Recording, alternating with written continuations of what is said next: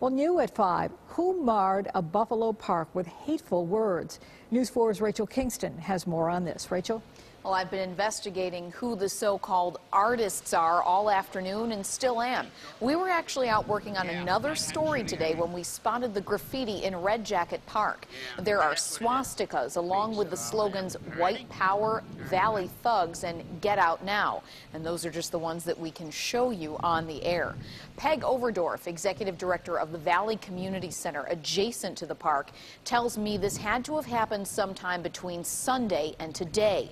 The mural on that wall was just painted last week by a woman who donated her time and talent. Overdorf is filing a police report tonight, and she says the wall will be painted and cleaned up first thing tomorrow.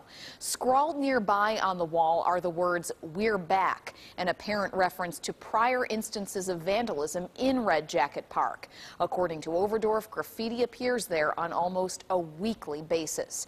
Live, Rachel Kingston, News 4 at 5.